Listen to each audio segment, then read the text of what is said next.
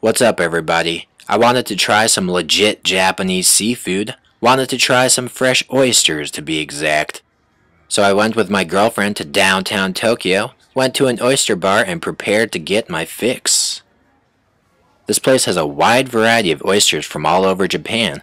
For our first plate, we decided to get 2 oysters from Mie, which is close to Osaka, and we decided to get 1 more oyster from Hokkaido.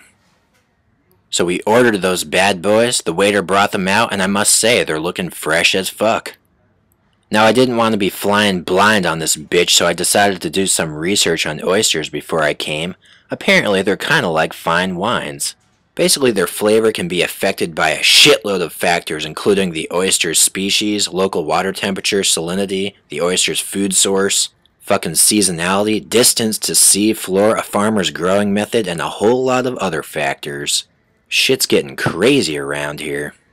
Anyway, I got one of these oysters from Mie on deck, getting some lemon action on that bad boy, and what the fuck fucking seed went on that oyster? The chef should have given me a seedless lemon. Now I have to pick that seed off with my bare finger. I'm fucking up that oyster already. Now it's time to add a little more zest to this oyster. They've got some sauces on the side here. They've got vinegar. They've got cocktail sauce, whiskey, ponzu sauce, and like green tea salt. I don't exactly know what all this shit is.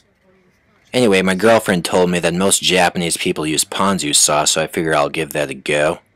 And whoa, a shitload of ponzu sauce just went flying all over that oyster. Better tip that shit off. There you go, baby. Problem solved. It's as good as new. Anyway, I needed 2 hands to work this operation, so my girlfriend is filming me eating this bad boy.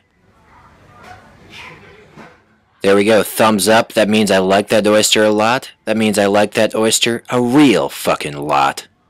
That oyster tasted super fresh, succulent, slightly salty, and smooth as hell. Now next up, I'm going to try this oyster from Hokkaido. This oyster looks well fed and plump compared to those Mie ones, so I'm getting pretty excited to try out this buck wild oyster. I figure I'll top it off with a few dashes of whiskey. I figure unlike that ponzu sauce, you can't really add too much whiskey, right? So here I am trying out the next oyster. Now the first moment I bit into that bad boy, I tasted some whiskey goodness and some fresh oyster action. But toward the end, the taste became pretty strong, tasted pretty robust, and to be honest, it tasted kind of muddy. So yeah, both my girlfriend and I were not really into that one. That one was a no-go. Anyway, next on deck we've got another oyster from Mie, this time from a different location. So I'm gonna squeeze a little bit of lemon on this bad boy, and surprise, surprise, fucking seed fell on that thing again. Okay, this time I'll try to be more civilized, use a fork. Fucking fork doesn't work, so of course I gotta use my fingers again like a damn barbarian. Classic rookie move right there. Anyway, I'm gonna try out a new seasoning. We've got some green tea salt here. I didn't even know what green tea salt was, so I tried some out on my finger first. It pretty much just tasted like green tea powder mixed with salt. It tasted pretty decent, so let's see how it is on this oyster. So here I am chowing down on that third oyster, and damn, it tasted good. Tasted pretty similar to that first oyster, pretty smooth and fresh. The additional saltiness from that green tea salt was pretty good, and it had kind of a mineral taste. All in all, I'd say I like it a little bit better than the first oyster. So let's wash this puppy down. It's a pretty buck wild drink right there. It's called an oolong hai. It's basically a mixture of Japanese rice wine and oolong tea. Anyway, we were loving these oysters to bits. We decided to get 2 more each, one from Kagawa in Shikoku Island, and another one from Hokkaido, different size and different location from last time. So the waiter brought out this new plate of oysters, and I must say, it's looking real fucking nice. So I'm gonna get this Kagawa oyster on deck. I noticed they've got some kind of lemon squeezing device, so I think I'll give that a go this time, try to be civilized. So I'm squeezing that thing hard as fuck, but barely any juice is coming out, so I figure I'm gonna go back to the old-fashioned method. That's right, I'm gonna use my fingers again, hopefully no seeds go flying out. And of course, immediately 2 seeds just shot out onto that oyster. Clearly I'm not one with the oyster today. I'm getting all kinds of seed action popping off, all different kinds. I'm thinking these lemons in Japan are just racist. Why the fuck else would they always have seeds shooting out on my oyster alone, not my girlfriend's?